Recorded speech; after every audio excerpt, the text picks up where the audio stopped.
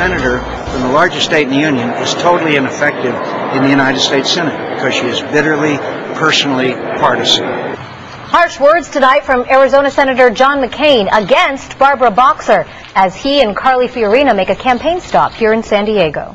November elections are just weeks away, and powerful political players are making their final efforts to sway voters. Yeah, Senator John McCain and Carly Fiorina made a stop at the Veterans Museum in Balboa Park today. News 8's Angie Lee is live at the Registrar of Voters office in Kearny Mesa. She joins us now with the very latest on today's debate and McCain's special announcement. Angie? McCain called Barbara Boxer bitterly partisan and anti-defense. He also didn't waste any time in expressing how unpleasant it's been working with her in Washington. He went on to show his support for Carly Fiorina, but even he admitted it's ultimately left to the voters. Please give a loud San Diego welcome to Senator John McCain, Cindy McCain, and Carly Fiorina.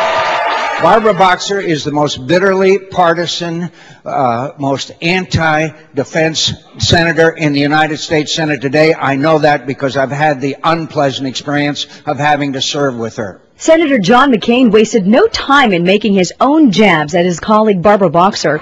In a room full of military veterans in Balboa Park, the Arizona senator said Boxer is the chamber's most anti-defense lawmaker.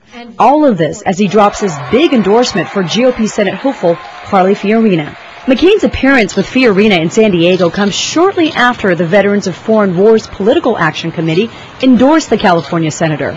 In fact, a few of Boxer's supporters showed up to the rally today, but were turned away. Senator Boxer is the person that needs to go back to Washington to take care of California. They say the United States senator has gone through rigorous checkpoints and was endorsed by the VFW fair and square. She was endorsed by a rigorous process, and they had criteria to meet, and she met all those criteria, and then they want to come back and undo this endorsement, and obviously that's something we're against. Meanwhile, calling San Diego a pro-military city, McCain says he won't accept the VFW's pact and says San Diegans need to know Fiorina will do what Boxer has failed to do in Washington. I am not a hero, but I am a fighter, and together we are going to go defeat Barbara Boxer on November 2nd.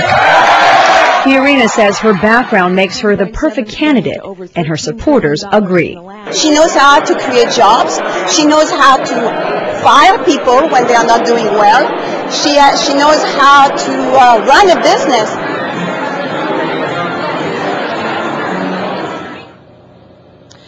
Now, Boxer's campaign manager released this statement saying, quote, "No one is a more committed advocate for our veterans than Barbara Boxer, who helped establish the first comprehensive combat casualty care center on the West Coast," meaning here in San Diego.